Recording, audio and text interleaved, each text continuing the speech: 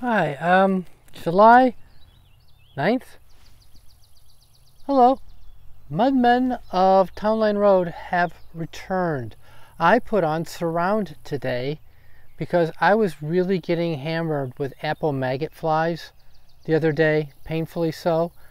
And I put on Surround as a repellent to just really trying to keep the flying critters off of my trees.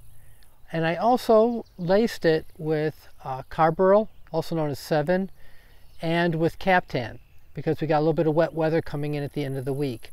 So it's sort of a triple whammy. I figure as the rain hits the surround and starts to wash off my effort, it's still going to have to deal with the Captan, so if there's any spores in it, they'll get killed. This carbaryl, the Sevin's not going to last very long, but again, it's just a short-term knockdown.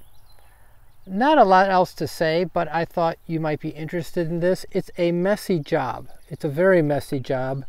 My tractor now looks like Tom Sawyer and Huckleberry Finn were having it painted by the neighborhood kids. So it's going to take a good pressure washing to get this stuff off. And it is kind of persistent. It needs a gentle brush or a rag to wash it off. And yeah, it's on me too. So that's it. The Mudmen are back. Oh, I'll turn around the other way. Looks good on Wicks and Crab. I noticed near the end of the tank, the concentration went down. I was running 1/4 pound per gallon. And I believe I'm going to up that to a 1/2 pound per gallon or more in the future. It's really a matter of what the agitating pump in my small tank will handle.